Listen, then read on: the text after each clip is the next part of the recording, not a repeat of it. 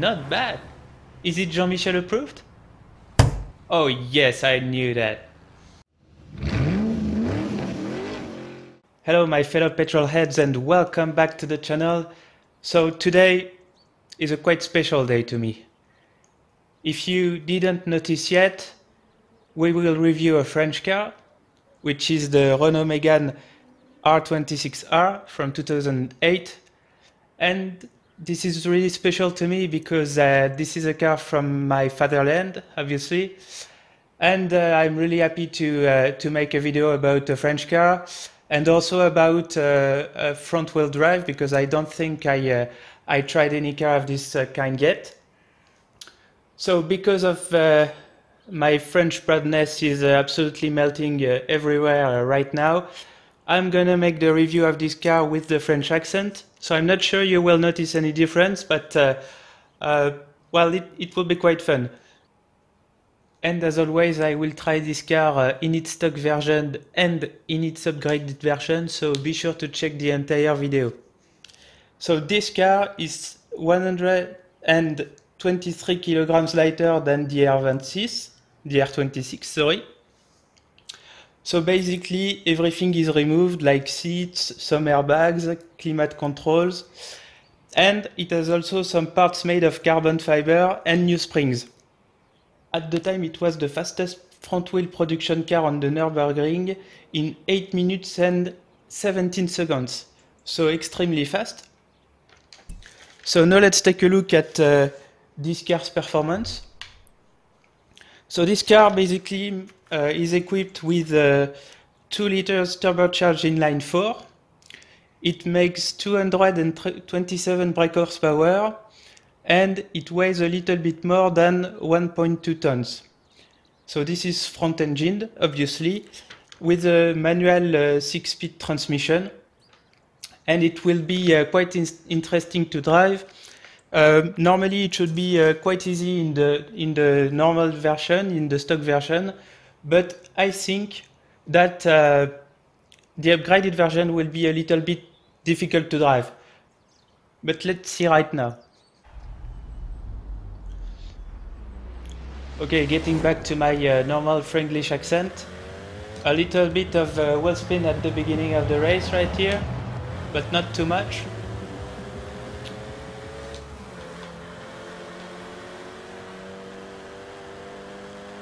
So this car's acceleration is pretty good at the moment.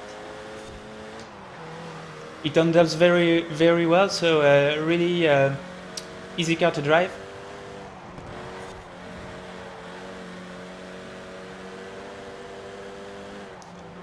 The car feels really stiff, so really easy to go around the corners with that. Quite turning flat, so that's great. Be careful at the exit of the slow corners not to accelerate too early, because as you maybe saw, I had a little bit of understeer, so need to be careful on these points. Okay, first fast corners. I'm basically flooring it at the moment, so really easy to drive in the fast corners also. Okay, coming up to the first hard braking point, so let's see how it goes.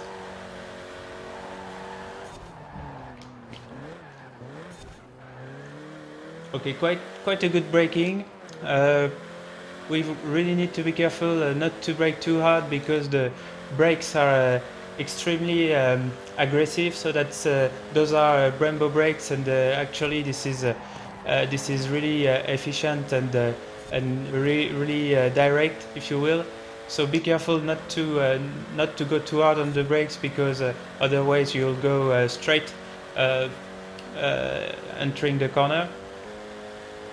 230 kilometers per hour.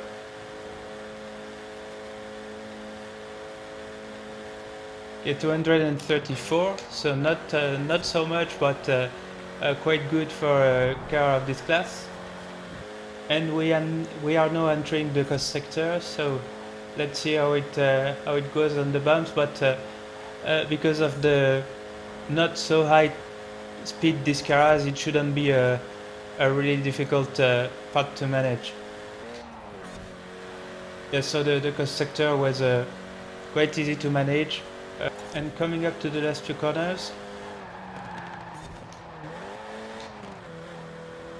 trying to get these last turns as best as I can, as good as I can, sorry.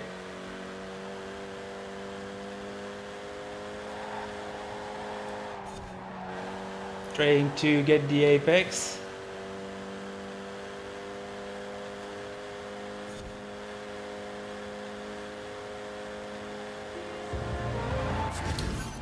And cross the line.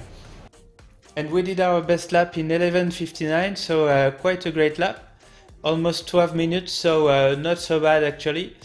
Now we'll see how the upgraded version of this car looks.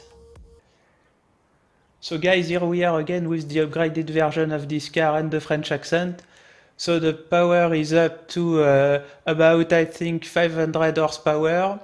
The weight went down by 100 kilograms approximately.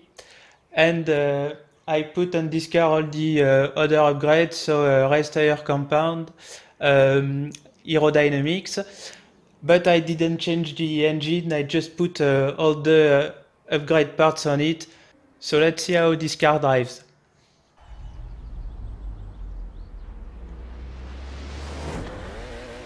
And here we go. So as you can see, a lot of wheel spinning at the start. I think that this car will be really challenging to drive. This is still front wheel drive, so no change at all regarding the transmission.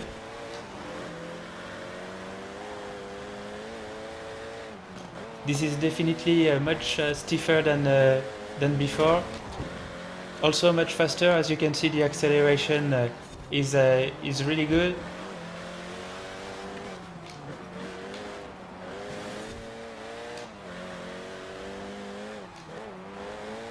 A lot of understeer at the exit of the corners because of the additional power, and with everything on the front wheels, this is definitely difficult.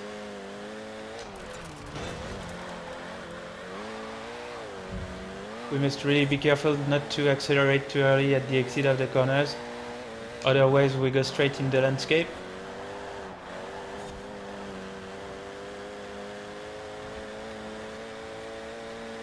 (250 kilometers per hour) coming up to the first fast corners of the track.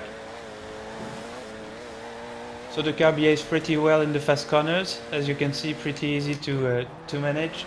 Whenever you go on a bump in a fast corner, you need to be careful on your gas pedal, because if you're just flooring it at the time you get on the bump, then the wheel begin to spin, and the car begins to be quite difficult to drive, and it steers really straight. So be careful not to floor it in the fast corners and bumps. Okay, big braking point incoming.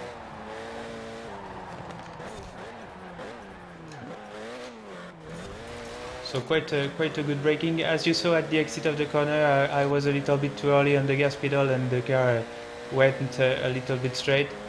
So that's what I said before. Really, we need to be careful regarding reaccelerations. And coming up to the big straight, 280 kilometers per hour already. 290. 295 maybe, yes. So 295, quite fast. And coming up to the cost sector, so as always guys, I think you know what I will say about this. Definitely not too optimistic regarding this sector of the track with this car.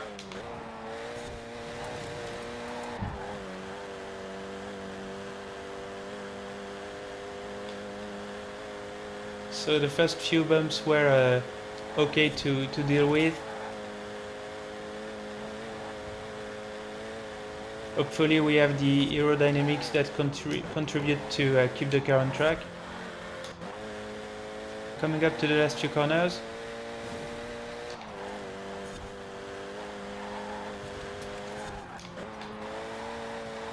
Trying to concentrate a little bit. As you can see, the front wheels really struggle to find the grip because of the high power of this car.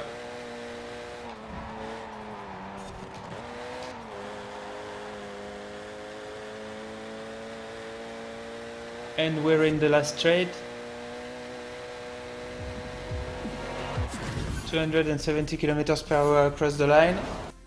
So best lap in 10 minutes and 8 seconds. So great lap actually. This car is definitely fun to drive, easy to drive in stock version, a little bit difficult to drive in the upgraded version because of the high power on the front wheels. Hopefully the aerodynamics are really helping a lot to keep the car on track, but a really good car and a really nice car from my fatherland, definitely. So guys, thank you for watching. If you liked the video, please give it a thumbs up. If you like my channel, please subscribe. If you would like to see any car especially, please indicate it in the comments down below. If you would like to see the engine swap version of this car, please also indicate it in the comments down below. So see you later guys, bye!